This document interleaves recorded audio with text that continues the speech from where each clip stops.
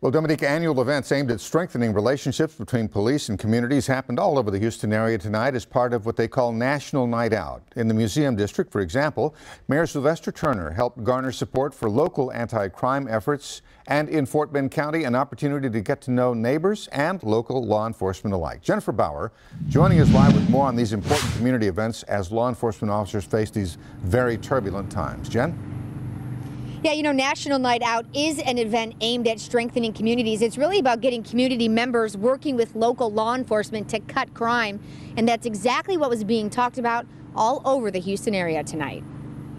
In Rosenberg, William Benton has been hosting a National Night Out gathering at his home since 1998. It's one of the biggest around. We probably had between 300 and 500 guests this evening. An opportunity to meet your neighbors and local law enforcement. National Night Out events were happening all over the Houston area, and Mayor Sylvester Turner says it's imperative. We are a big city, but that doesn't mean we shouldn't know our neighbors. This year, it may be even more important to get to know one another.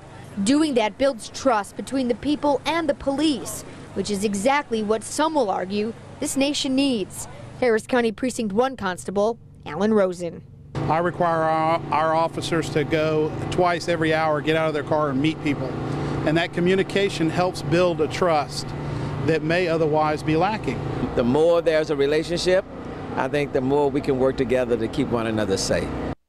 And you know, the message tonight was that you can get out, you can meet your neighbors and your local law enforcement on any night of the year, build strong relationships, not just on National Night Out. We're live tonight. I'm Jennifer Bauer, KPRC, Channel 2 News.